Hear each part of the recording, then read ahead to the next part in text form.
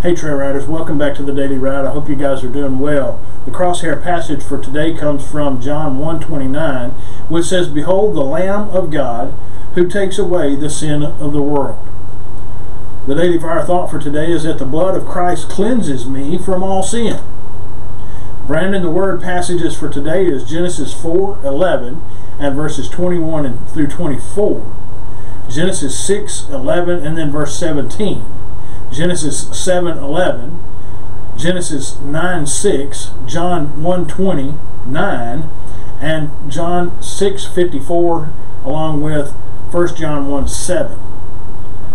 The scriptures that get us through the Bible in a year is Ruth 3 and 4, Acts 28, Jeremiah 38, and Psalm 1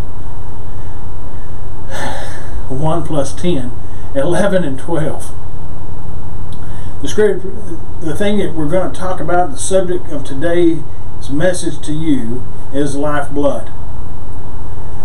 The blood of Jesus brings life. He said so himself, "Whoever eats my flesh and drinks my blood has eternal life, and I will raise him up on the last day." John 6:54. Drinking is, of course, a figure of speech, not literal, for Jesus was still alive when he spoke these very words. It means taking God's forgiveness through the blood of Jesus by faith and spiritually applying his blood to our need. Now, the true heights of Calvary's mountain soar before us. When the spear opened the veins of Jesus and the blood and the water came forth, the veins of God opened too. When life streams flowed on the cross at Calvary, an eternal fountain of life and mercy began. After Abel's murder defiled the ground, another killing by Lamech is recorded.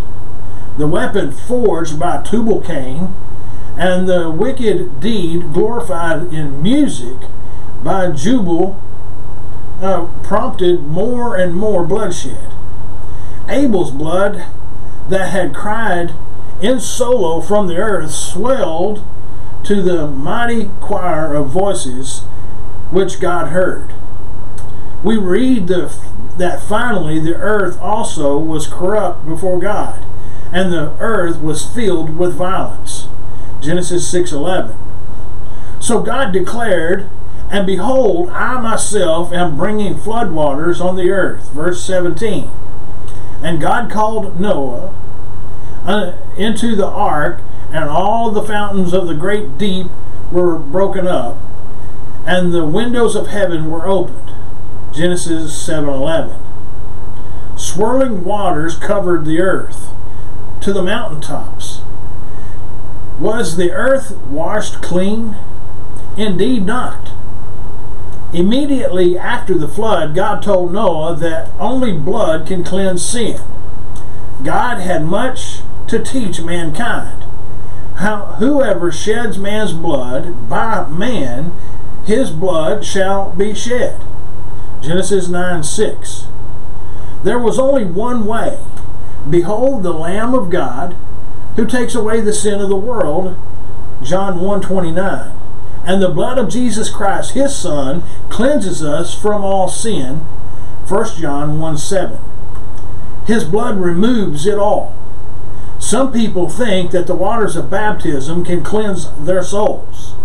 As they pass through the waters, they imagine the religious ceremony has taken their sin away.